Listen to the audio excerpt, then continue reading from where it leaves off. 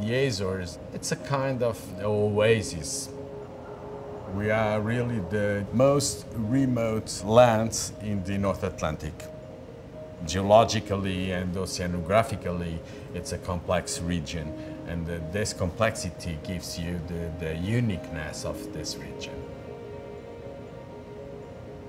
I'm Filipe Porteiro. I'm a Portuguese from the Azores, and I'm a marine biologist. I'm working on the deep sea research team, looking for deep water corals and sponges, and on the pelagic team on the acoustics of deep scattering layers of midwater fishes.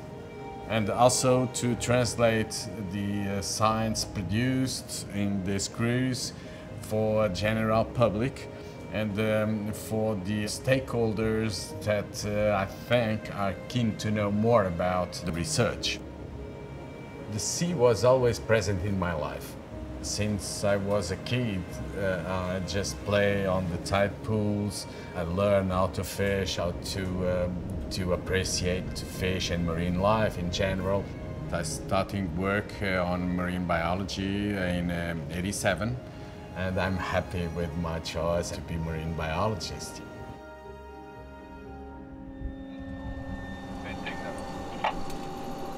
En so this is an idea event now. Princesa Alice and Banco João de Castro both are really important seamounts. Because of their topography, they were right spots for both scientific teams we have on board. Because the pelagic life aggregates like manta rays, whale sharks, other pelagic sharks around the summits of those seamounts, and because in the same spots you can go down and find deep water corals and sponges aggregations for the deep sea research team work. So it was really the best of two worlds for both scientific teams to work together in the same platform.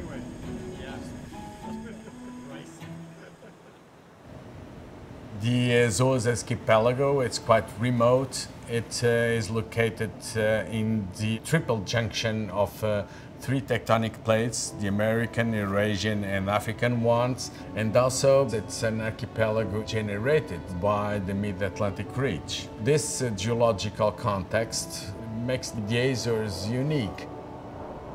You have abyssal plains, you have the islands, the seamounts, the vent fields.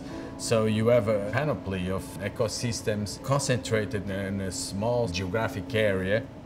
On the top of that, it's an ecotone. It means that the Azores, it's between two biomes. To the south, you have the subtropical waters.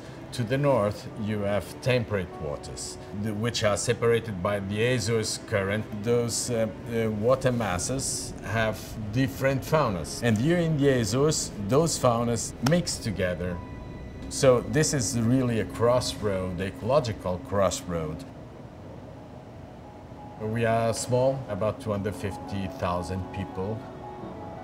We have a huge economic exclusive zone. It's about 1 million square kilometers around the islands, but less than 1% is shallower than 600 meters. We are working on now the government of the Azores developing the marine protected areas network in the Azores to reach 30% coverage of the exclusive economic zone as soon as possible.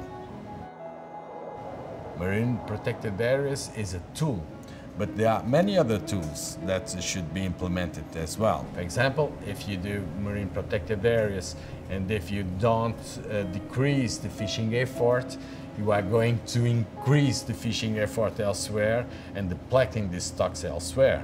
If you decide top-down, if you don't care about the stakeholders' opinions, they don't care about your decisions. To put everybody around the table and to discuss the problems, it's the only way you have. I think science is the main tool that humankind has to solve the huge problems we are facing.